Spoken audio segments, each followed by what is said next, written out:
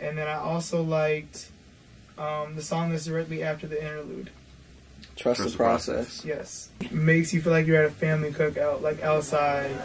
And there's like kids running around trying to get juice and popsicles or whatever. But it has such a deep meaning to it. And it's very emotional. But it's raw. And it shows so much growth in that. So yeah, I like that track too. I was just trying to deal with my own grief and not really able to provide, I think, a space for you to heal from yours. And so it was just a lot. It was just a lot going on. And I think in hindsight, you know, we are regretful that we moved here with Dad staying back in Philly. At that time when he was the only non-grieving parent. But my own parents needed me here. Right.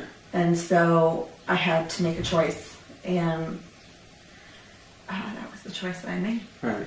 And I hope that, I think, and there's obviously still more songs to go. Yeah. No, to go on the album, but a lot of this album is more so how I experienced. This is how I processed it, and then this is how I came out on top of it all. You know. It takes a lot of bravery to do what you love to do. It seems like such a simple thing. It's not. It takes a lot of bravery, I think, to do what you love to do, and not a lot of people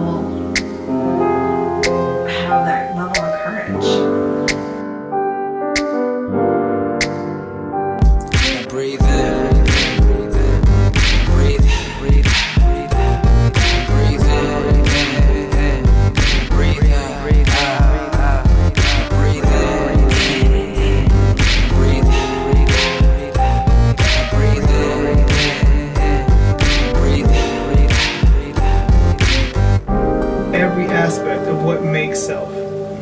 So like with understanding that like you are who you are and it's your job to do something and leave your mark on this world before you leave, which is what I meant with, you know, I wanted to pass on something to the younger generation.